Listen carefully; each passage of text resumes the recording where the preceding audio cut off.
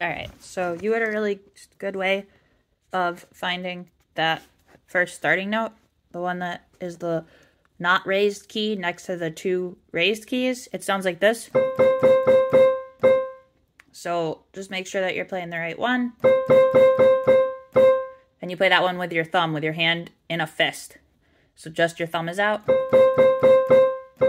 Then you're going to get out your ring finger. And even if you can't find where the next note is supposed to be, at least practice making a fist and getting out just your ring finger, because that's pretty hard. Most people can't do it right away. So you get out, make a fist, and get out just your ring finger, and you're going to feel in the group of 3 raised keys, the first non-raised key in the group of 3. So it sounds like this. I'm going to play it a couple more times so you can listen to it and hear what it's supposed to sound like. It's the first non-raised key inside the group of 3 raised keys. All